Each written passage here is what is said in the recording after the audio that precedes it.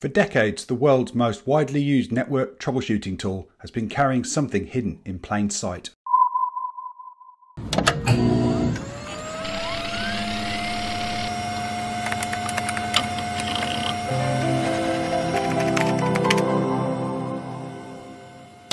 If there's one network tool that's pretty much used on a daily basis, then it must be the ping. How many times have you been asked to run command prompt and type ping 8.8.8.8 by tech support? And how many times in the back and forth tennis conversation has it been discussed that there's a space between the ping of the numbers, and yes, you do need to press enter after the last number. And no, I don't need to know everything that's on screen. Does it say reply or timed out? And what is this ping thing? And why does it exist, and who's responsible for it? In this video, we'll learn about who created this magnificently tiny application, what the hidden message is that's inside ping, and how you can make your own customized ping messages, why the ping of death isn't as fatal as it sounds, and ultimately how ping can demonstrate why we can't have the internet as we know it working in space. The ping application was created in 1983 by Mark Moose while he was working at the US Army's Ballistic Research Laboratory. It was inspired by a comment from a fellow colleague called David Mills, who suggested that they could use ICMP echo packets to troubleshoot networks. Moose named it ping because the concept of the application is to send a packet to a host and then receive an echo back from it, which is exactly the same as sonar systems used on submarines. To Moose, the name ping made perfect sense. Many have said that David Mills, who worked with Moose at the Ballistic Research Lab, gave it the backronym Packet Internet Groper. This was somewhat tongue-in-cheek as it referenced the word grope, which means to feel around in the dark, which kind of describes what ping does. It is probing blindly into the darkness to see if there's something to respond to. Ping is one component of the Internet Control Message Protocol, ICMP. ICMP messages are typically used for diagnostic or control purposes, or generated in response to errors in IP operations. In the ICMP, control messages are identified by a numeric type field. You can see here where Muse named type 8 echo request and type 0 echo reply, referencing the analogy to the sonar on the submarine. Ping features are described in the request for comments, known as the RFC. These are the informal notes that were shared among researchers in the late 1960s during the ARPANET project, which helped design the early internet. These informal notes have been consistently updated and are still in use today. The term ping is actually a familiar name for the feature of ICMP, Internet Control Message Protocol, and this is defined in RFC 792. Here I examine the general section which states that ICMP is a core part of IP and that every IP host must implement ICMP. However, that doesn't necessarily mean that every host on the internet must reply to a ping. In the section about echo request and echo reply, the RFC doesn't state that a reply is required, it states what the echo reply should look like if one echo request has been sent. The rule is that the data from the echo message must be included in the reply. However, there's no rule stating that a reply must be sent. While ICMP support is required, responding to a ping is up to the host's policy, not the protocol itself. Therefore, if a host on the internet does not reply to a ping, it is still RFC compliant. To see what ping is actually doing on the wire, I'm launching Wireshark on Windows NT 4 and start capturing on the local LAN interface. I let that run for about 25 seconds, just long enough to collect a clean sample of traffic while the ping is running.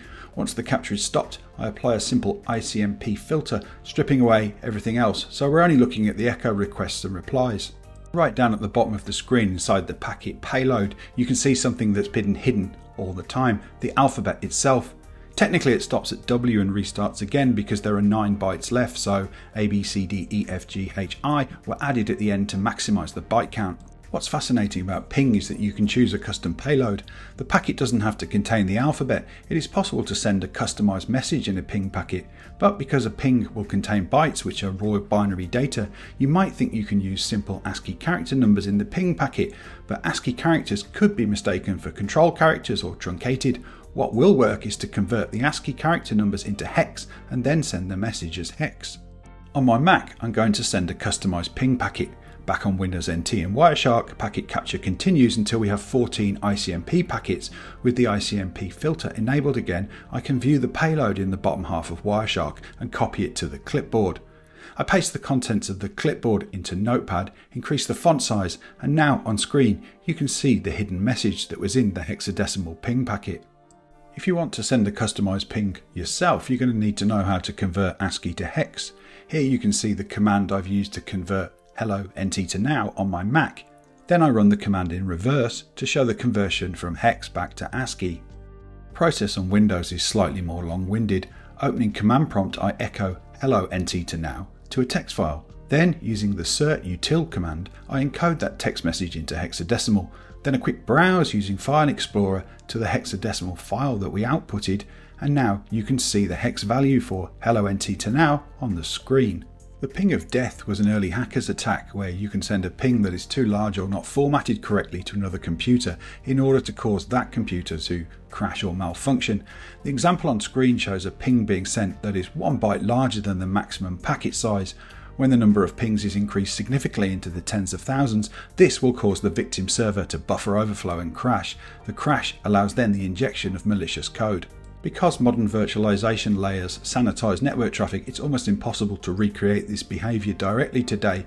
So what you're about to see is a simulation designed to demonstrate the effect rather than act as an attack tutorial. To demonstrate the effect, I will show you what happens to an unpatched version of Windows 95 when a ping of death is sent to it. This command sends a deliberately malformed ICMP sequence, something modern systems now block but older stacks didn't.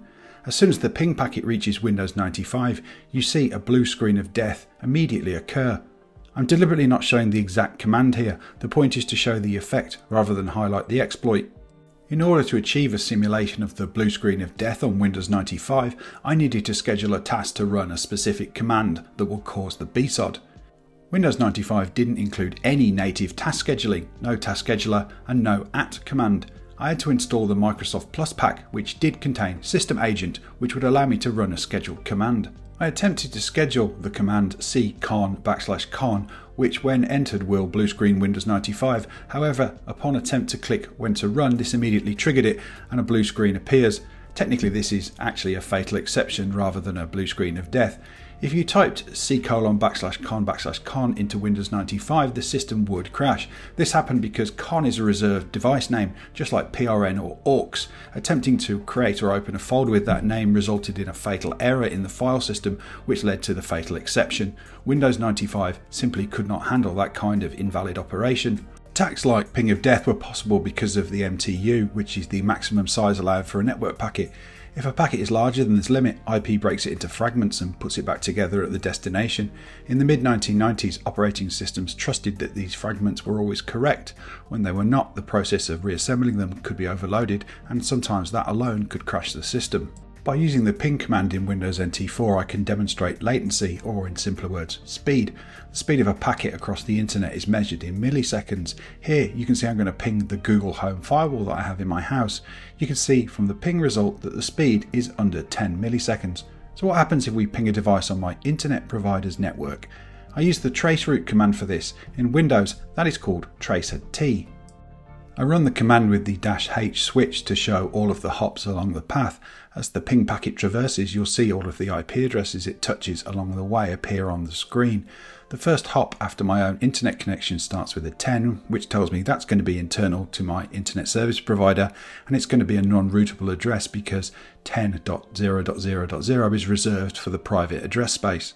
When I try to ping that address, it doesn't reply, which makes sense. It's an internal device at my ISP. I ping the next hop on the path. The ping time for this host is 15 to 16 milliseconds. The latency here between 10 milliseconds in my house and 16 milliseconds to my ISP is due to some overhead from the router devices that will be located in the cabinet at the end of my street, as well as the time it takes to travel over the fibre optic cables. Finally, I do a ping to Google's public DNS servers on 8.8.8.8. The reply time is a mixture of 16 or 32 milliseconds. 32 milliseconds is a key threshold. It is much faster than what the human brain and eye can consciously notice. If network latency stays at or below this level, you will not notice any delay between pressing a button and seeing a result on screen. In practice, a connection with a ping of about 30 milliseconds or less feels smooth during normal gameplay. If you do notice any lag, it's probably coming from the game, the hardware, the display, but not the network.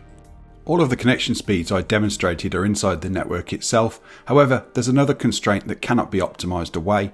Packets of data are bound by distance and by the speeds at which the signals can physically travel, and it's at this point where latency stops being a software problem and becomes a problem with physics.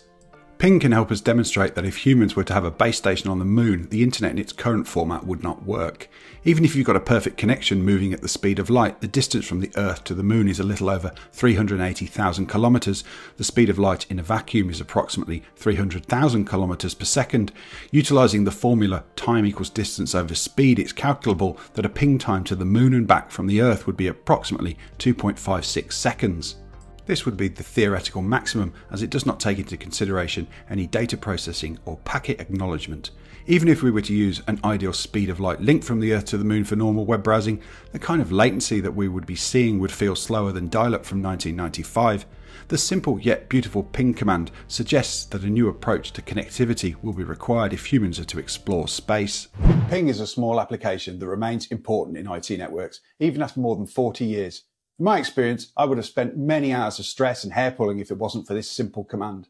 The standout feature is that if I send a ping and receive a reply, I know the host is up and reachable. The response time gives me a quick indication of network speed and distance. If I get a destination host unreachable message, then I know the issue is likely on the local network. If it says request timed out, then I know the packet left my network, but I didn't get a response back. It's the simplicity of these messages that help me narrow down where to look for the problem. When I first read one of those big, thick, heavy books on TCP/IP networking, what fascinated me was the hidden alphabet inside the simple payload of ping, something that's been travelling the world inside packets for decades. I've often wondered how many people realised or even knew that was what was inside it. It was ping that first helped me understand the concepts of routing when I set up 2 ISDN routers in 1998. It was ping that would help me locate a client computer on the network when we used to dial in with VPN and use real VNC. It was ping that would enable me to find the root cause of packet loss over IPsec VPN tunnels. And so, if I were only allowed to carry 10 tools in my technical bag, ping would be there without a shadow of a doubt. Hope you enjoyed the video. The channel's going really well at the moment, and I really appreciate all the people in the community that post and comment. Thank you so much to everybody. It's time to move on to the next video, and I'll see you on that one. Ta-da!